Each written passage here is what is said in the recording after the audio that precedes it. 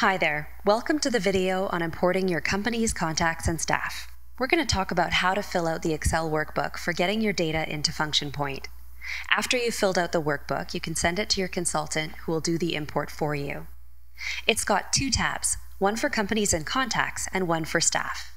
Your consultant can do one import for each, but if you forget something, don't worry, you can always enter it manually. If you like, you can cut and paste from other programs, but make sure you don't change the structure of the workbook. For both tabs, it's important not to move any columns or delete or modify any of the headers. Let's begin with the Staff tab. For each FP license you want to assign, enter a first and last name. You can enter an extension and title too if you want. You'll also want to grant some permissions to define what people can do in the system. The permissions you assign here are just a starting point, and you'll be able to customize them after the import. Basic users can log in and submit timesheets. AEs can see everything except the admin area and major financial reports.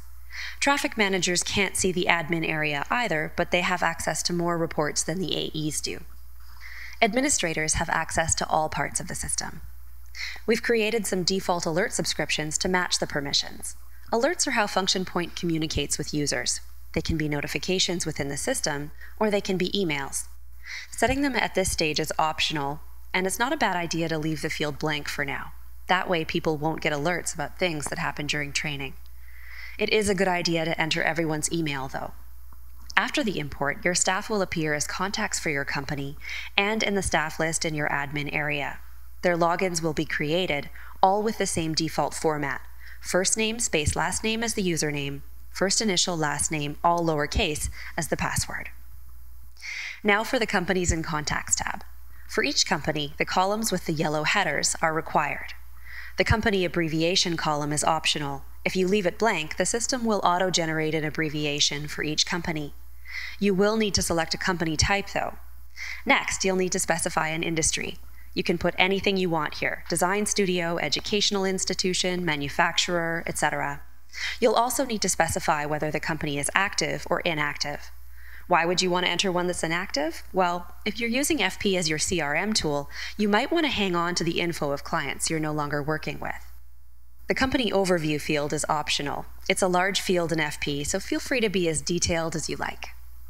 The other fields are optional as well. You can fill them out if you want, but don't worry if you don't have that information handy. You'll be able to update all this stuff after the import too. You don't have to add a contact for every company, but if you do need to fill out all 4 of the columns with the green headers. You can add more than one contact for a company if you want. Just add them each on their own line and repeat the mandatory fields for the company on each of those lines.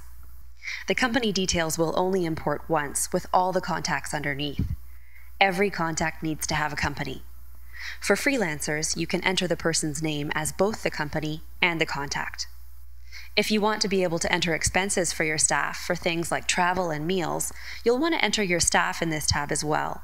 This time, though, enter a modified version of the staff person's name as both the company and the contact, and give them a company type of vendor or supplier. After your consultant has done the import, you'll be able to log into Function Point and pull up a list of all your companies and click on any company in that list to get to its details page. To update it, click Edit Details. You can do the same thing with the contacts listed under each company. That's all you really need to know about the data import. Feel free to contact your consultant with any questions.